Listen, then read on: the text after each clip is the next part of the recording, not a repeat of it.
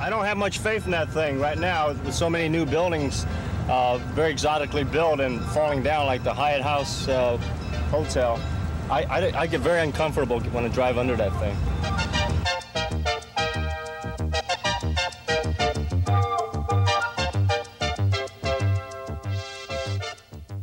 I'm Jackie O'Ryan.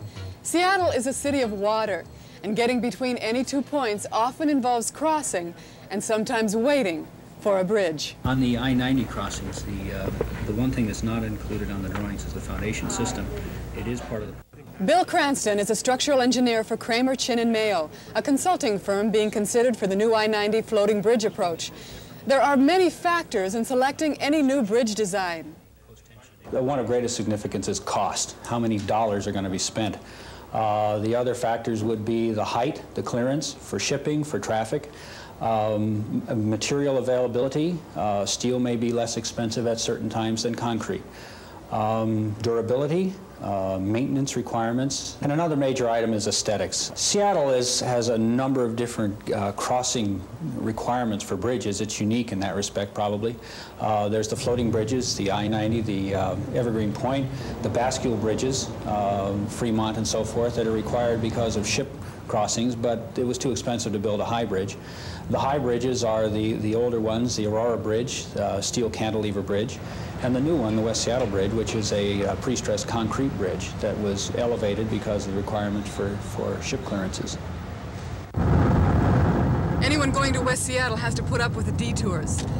But you can't help but wonder while you're making your way through the maze, what is going on with all this construction? This is no ordinary bridge. It's really two types of construction. The most unique section being the high-rise cantilever towers over the Duwamish River. Bruce Wassell of the Seattle Engineering Department is project director for the $150 million West Seattle Bridge. We started there with the main span, the pier that you can see in the background. We're cantilevering off of that with segments that are about 16.5 feet each. And we build about one of those a week back toward the pier, right opposite me, and out over the center of the river. There are a total of 17 segments on either side of that pier that have to be constructed. We have 10 on the water side now and 9 on the land side, and then we'll repeat that whole process over on the opposite bank of the river. Is this a rare kind of construction? Yeah, the closest bridge that was built in this manner was down in Portland, the I-205 bridge.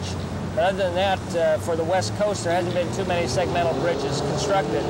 It's even fairly rare in the United States, probably within the last 10 years is the only time bridges have been built in this way. Wassell says the bridge is limber and will give a little to guard against damage from earthquakes, which seems incredible considering its size. The entire project is over a mile long. It's 5,700 feet long.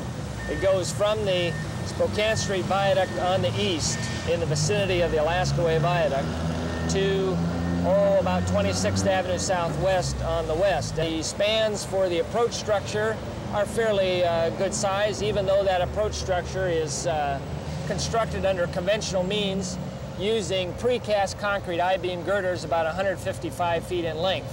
But with those 155-foot spans, those are big girders to bring in over the highway system and get them in here and lift them up into place.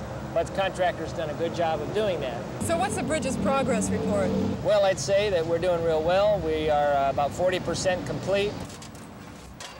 Some elements of the work are maybe a few weeks behind schedule, but we have plenty of opportunity to make that up by the end of the construction time.